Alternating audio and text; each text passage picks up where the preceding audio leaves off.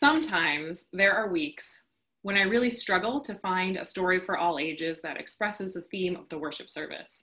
And I really do try to find something that's for all ages and isn't just for children or isn't just over the heads of children and for adults. So that can be tricky. On the other hand, sometimes there are weeks when I read a story and I think, you know, we could really just leave it there. That was a whole sermon. This is the second kind of week. I loved the story, The Rabbit Listened. Thank you for whoever suggested that to me. What is there to say? What more is there to say about the power of listening, except that sometimes not only is it enough, but it is exactly what is helpful?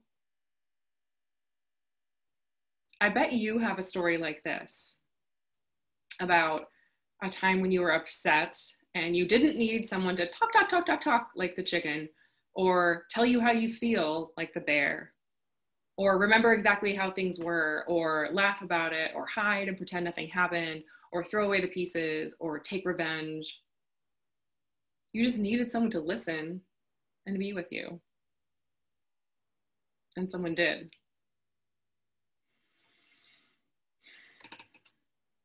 The most nurturing and deep relationships that I have are with people who can really, really listen. And who maybe have a knack for knowing when that's what's called for. Like the friend who I was going through a hard time several years ago and left the dance party of a friend's wedding reception to cry in the bathroom. And I had a friend who noticed and came and sat with me. And I think she asked maybe one clarifying question about, you know, are you upset about, yeah, okay. But I don't actually remember if we talked that much, but I remember that she stayed with me. And even though what I had thought I needed was to be alone, when she was there, I didn't mind. I felt like she was listening, and it helped.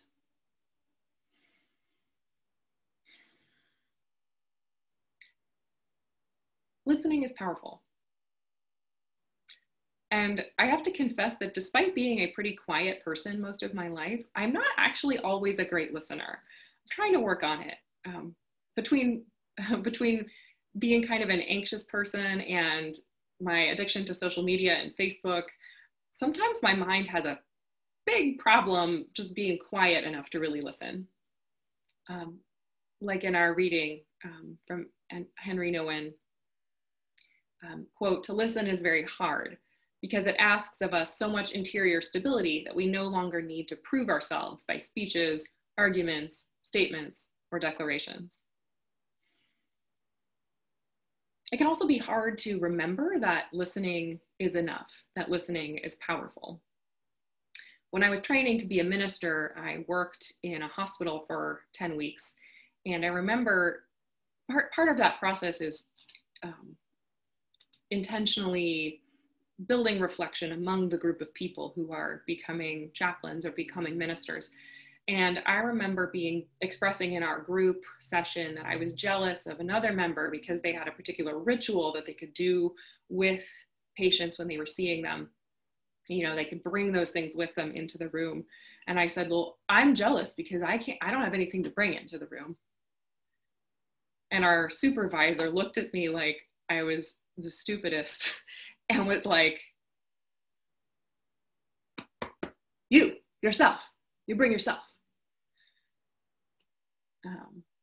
And I've also been on that side when I sat there and I didn't think I did anything. And somehow the person said, wow, that really helped. Thank you. Listening. So maybe the fact that listening isn't actually that easy is one reason that my most consistent spiritual practice over the last 4 years is a regular phone call I have with my spiritual buddy. She's a friend from San Diego who got this from, I think, a Buddhist community of hers and asked if I would be her buddy. I think her old buddy had moved on and Anyway, our call practice is like this. It's a half an hour, and it's just reflective listening with the vague topic of how is it with your spirit this week? How is your spiritual life? And one of us starts talking and the other one listens. Say it's my turn to start. I'll say like, wow, I've really been working with anger this week. Or I actually have no idea how it is with my spirit. I've sort of forgotten to check in all week. And then after a few sentences, I pause and she repeats back to me what she heard. And that goes for 15 minutes and then we switch. And that's it. I was a little skeptical about what the point of it was, but I wanted to try it and be supportive. And sometimes it just feels like talking and listening. And sometimes I hear something come out of my mouth that I would never have expected. Or I hear her say it back and I realize, wow, that's really true. Or, wow, that's a really silly thing to think. Let's not worry about that. Listening and being listened to is really deeply, can be so transformative. It's one reason I'm excited about our new adult faith development program we have at church this year called Wellspring, UU Wellspring. And deep listening is one of its primary practices and teachings. Admittedly, I'm new to the program too. I haven't gone through it as a participant, but I've heard great things. And this particular program asks participants to commit to, it's a pretty high commitment, for 10 months to commit to daily spiritual practice, small group meetings twice a month, monthly meetings with a spiritual companion, and then reading and other pre-work and journaling before the small groups. But at its core, the core practice is deep listening. So the program is based on the work of Parker Palmer. So rather than being discussion groups, they draw their practice from this quote of his where he says, no fixing, no saving, no advising, no setting each other straight. Listening.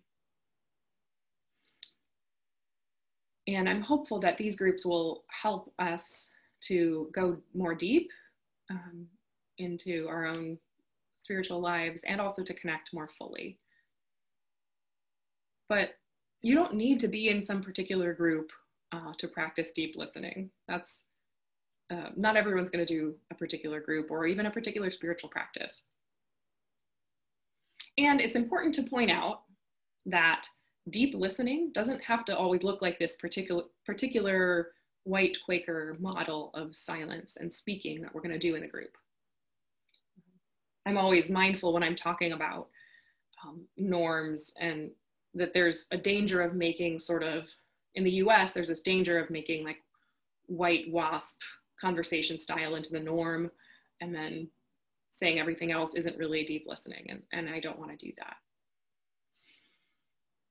All we really need for deep listening, I think, is a willingness to listen and to nurture both selflessness and curiosity. Selflessness in the sense that of openness that no one shares in our reading. Quote, true listeners no longer have an inner need to make their presence known. They are free to receive, to welcome, to accept.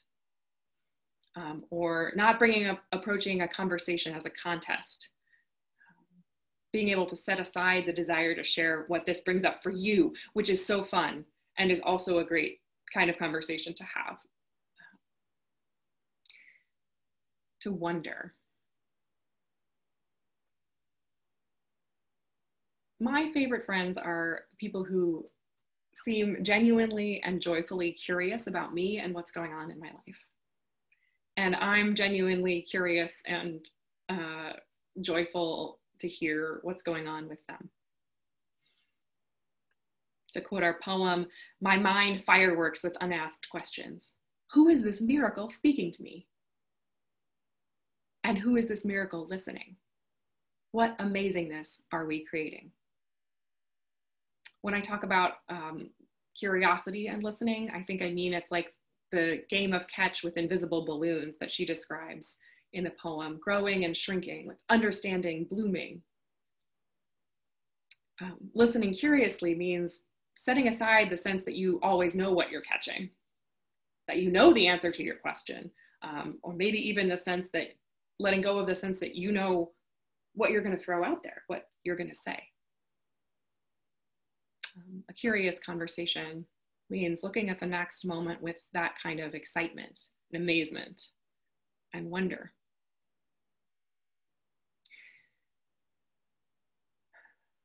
Our world is very hard sometimes.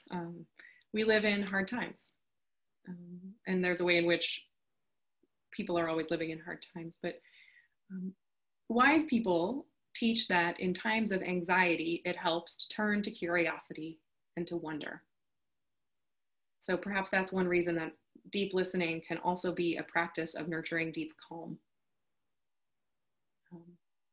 So I'm hoping that in this time of anxiety and in this pandemic church year and all of the things that I named at the beginning of the service, that deep listening can be a way of grounding ourselves and acknowledging and moving past our anxious mind into our curiosity, into our wonder, and into our connection with one another. Because that's another one of the most difficult things about this time, is the ways in which we are isolated. And that's a headwind of society that already exists so much in our dominant culture of isolation and disconnection and individualism. And so I'm hoping that deep listening can be one antidote to that. So this year, let's try it.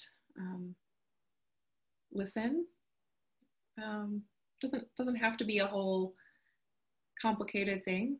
Maybe call up somebody and talk and listen and wonder. Reach out. Be the rabbit who doesn't leave. Be the rabbit who listens to all of the frustration and the sadness and the laughing and the crying and the yelling and the desire to throw it away and the desire to put your head in the sand. And when the time is right, listen to the plan to build anew. What amazingness might we create?